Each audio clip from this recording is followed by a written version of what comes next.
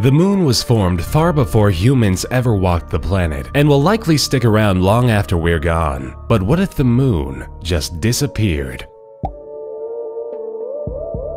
If the moon could disappear, it would do so in either of two ways. The first is turn into a black hole. The black hole that would be left would obviously have different physical characteristics, but its effect on the planet Earth would remain constant, including the tides and any gravitational effects. So how big would this black hole be? The radius would be significantly smaller than you'd probably expect. The Schwarzschild radius is the radius of the resultant sphere if all the mass of an object were to be compressed to the point the escape velocity from the surface of the sphere would equal the speed of light. For the Earth, this radius would be about 8.7 millimeters, but for the moon, the radius would be only 0.11 millimeters. Basically, the moon would become the most dangerous speck of dust in Earth's orbit. The moon could never turn into a black hole. That's just not how it works. But what if the moon just vanished? The tidal bulge is like a big rubber band. It would ripple back and forth around the globe, flooding coastal regions, but ultimately balancing out, returning the coastline sea level to a somewhat normal level. Plus, the sun is responsible for about 30% of the tides anyway, so at least the surfers would be happy. Although the moon only reflects about 12% of the sunlight that hits it, without the moon, the next brightest object in the night sky would be Venus. But if you ask the sun or any of the other planets, they wouldn't notice a change at all. And after a few thousand years, life on Earth wouldn't either.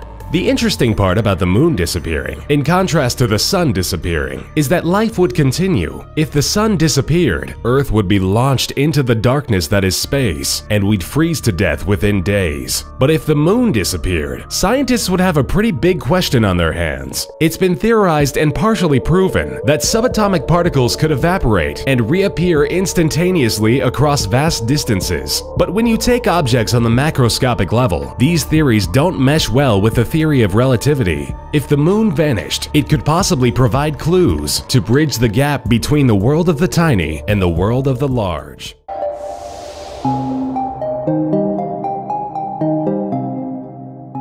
This is the Milky Way galaxy, home to planet Earth.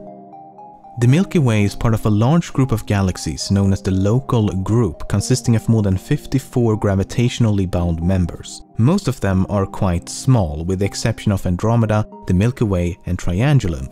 A few billion years into the future, these larger members will collide and eventually form a much larger galaxy, nicknamed Milkdromeda. I know, very original. Now, let's go much further into the future, about 100 billion years from now.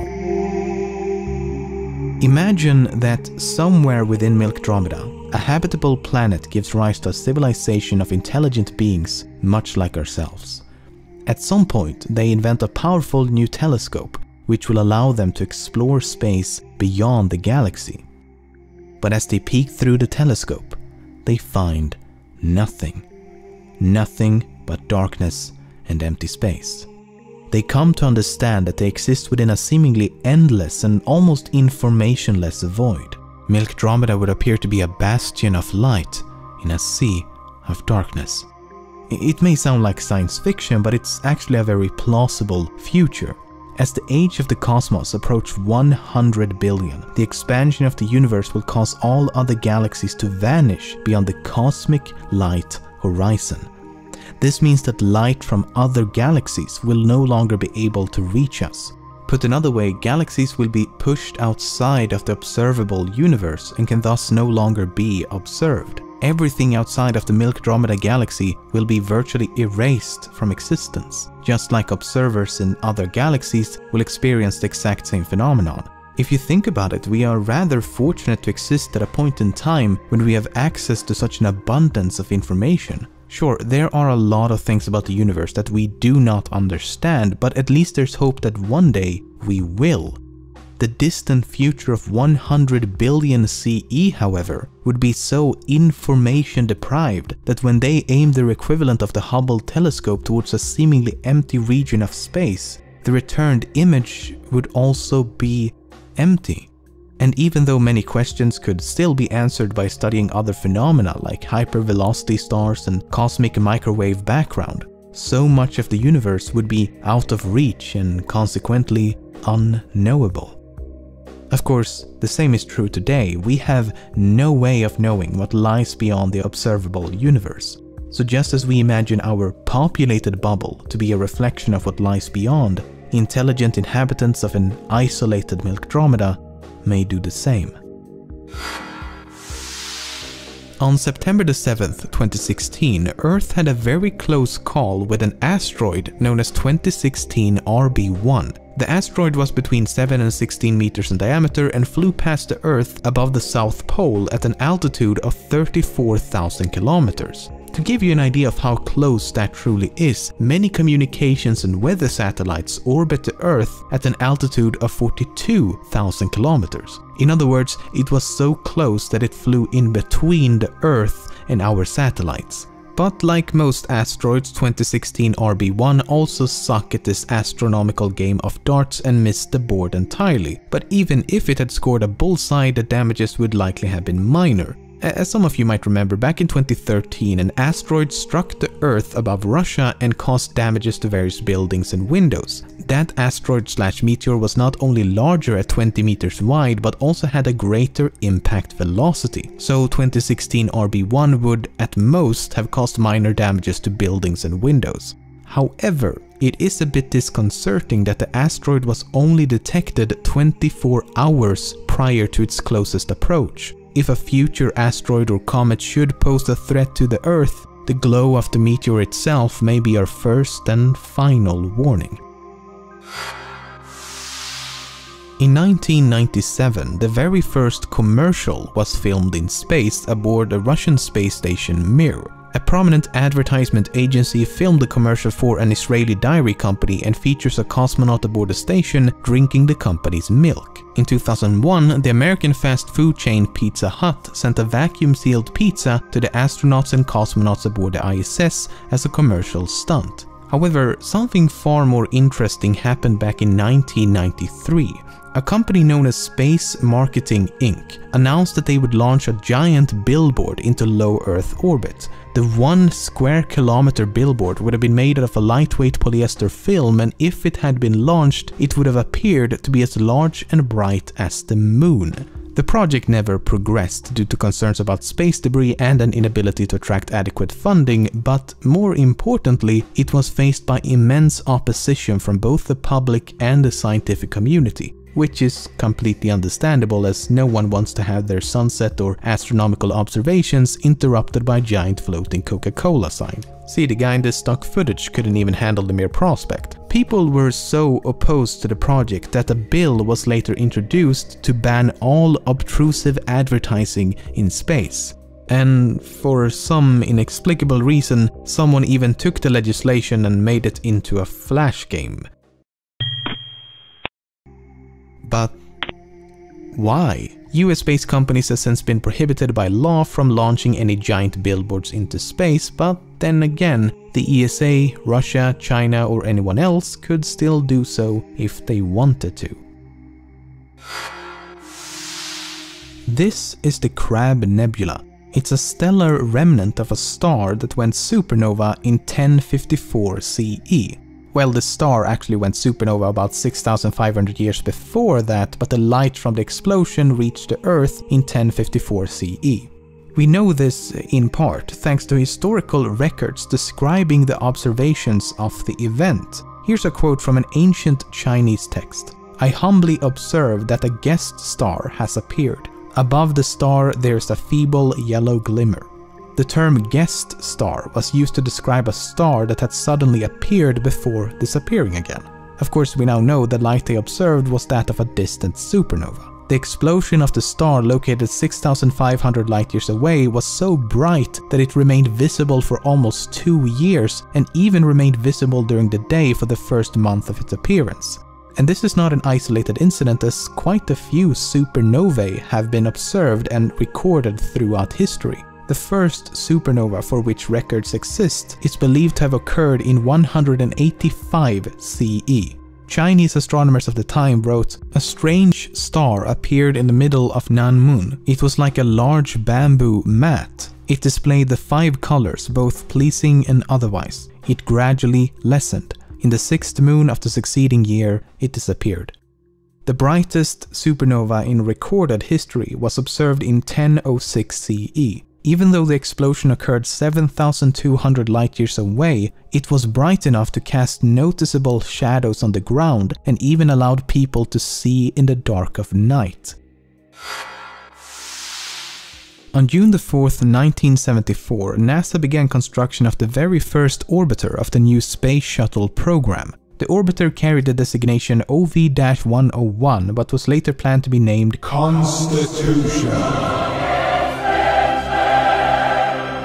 However, after NASA received hundreds of thousands of letters from avid fans of the TV show Star Trek requesting the space shuttle to be named Enterprise, NASA officials decided to seek the president's approval for the name change. Declassified White House documents reveal that President Gerald Ford approved the renaming of the space shuttle for this exact reason, and one of his advisors wrote, "It seems to me Enterprise is an excellent name for the space shuttle. It would be personally gratifying to several million followers of the television show Star Trek, one of the most dedicated constituencies in the country." The term space shuttle was likely inspired by Star Trek as well. Prior to the 1960s, the title Integrated Launch and Re-Entry Vehicle, or ILRV, was used to describe a vehicle for traveling between a planet's surface and space. However, soon after the shuttlecraft was introduced in Star Trek, NASA officials began using the term space shuttle to describe such a vehicle. In any case, in recognition of its fictional namesake, both the original cast and creator of Star Trek were invited to attend the dedication ceremony of Space Shuttle Enterprise. Inside the Eagle Nebula, some 7,000 light-years from Earth, there's a beautiful region known as the Pillars of Creation. But some astronomers believe that the formation has already been destroyed after a nearby star went supernova some 9,000 years ago. So the light from the supernova has already reached the Earth, but as the shockwave is much slower than the speed of light, it only reached and destroyed the Pillars of Creation 6,000 years ago. And as the nebula is 7,000 light-years away, it will be another millennium until the light from the formation's destruction reaches the Earth. In November of 1969, the crew of Apollo 12 safely landed on the moon and soon experienced what it was like to walk around on the lunar surface. As the two astronauts conducted their extravehicular activities, they followed the instructions printed on the flipbook attached to the wrist of the spacesuit. Take some measurements, set up equipment, collect some rocks, Playboy magazine. Playboy magazine. This is actually what Pete Conrad and Alan Bean saw on their first EVA on the moon. They both explained in a 1994 interview that it was about 2.5 hours into the EVA. I flipped the page over and there she was. I hopped over to where Pete was and showed him mine and he showed me his. Phrasing? They revealed that the photos had been added as a joke by the backup crew without anyone's knowledge. One of the models featured in the flipbook is even visible in a photo released by NASA to the public. In 1910, the Earth passed through the tail of a comet known as Halley's Comet. As astronomers examined the tail of the comet prior to the flyby, they detected a poisonous gas known as cyanogen. The gas posed no threat to the Earth as it was far too rarefied, but when they announced their discovery, the public could only focus on one aspect.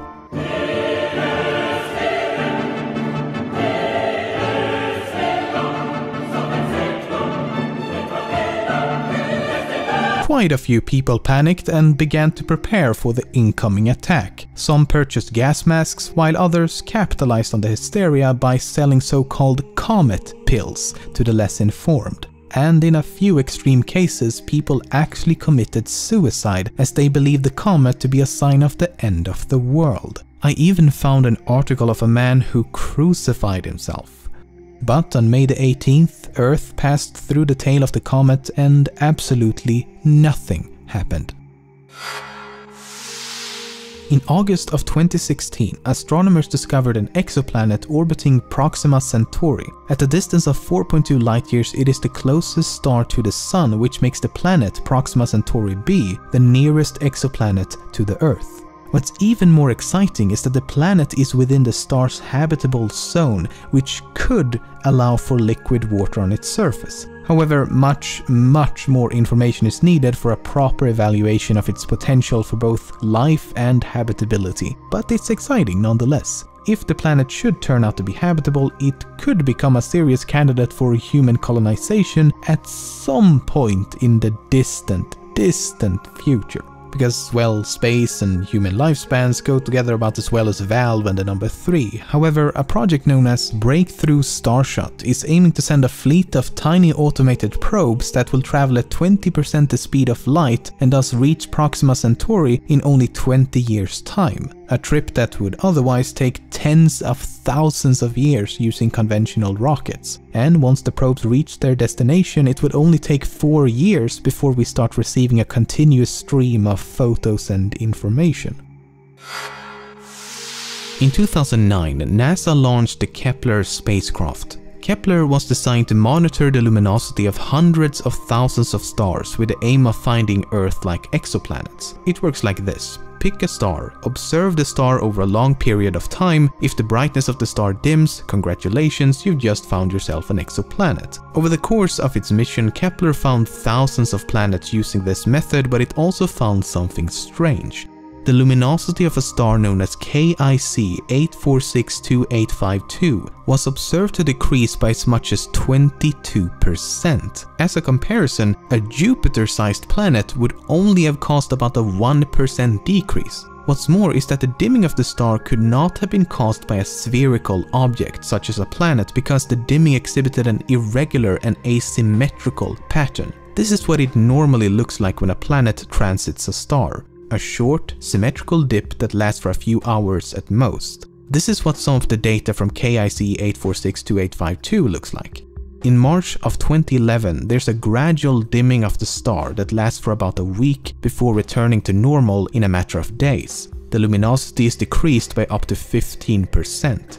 Beginning in February of 2013, there's a whole complex of dips that last for over 3 months. The dips are extremely irregular and varied, with some lasting for a couple of days and others lasting more than a week. And at one point, the star's luminosity decreased by a whole 22%. Multiple hypotheses have been proposed, but none can fully explain all aspects of the observed data. The leading hypothesis is that the star is surrounded by a swarm of cold and dusty comets. Another idea is that the star is much younger than previously thought and could thus be surrounded by a protoplanetary disk.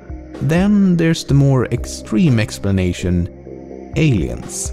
The idea is that an alien megastructure is blocking the light from the star.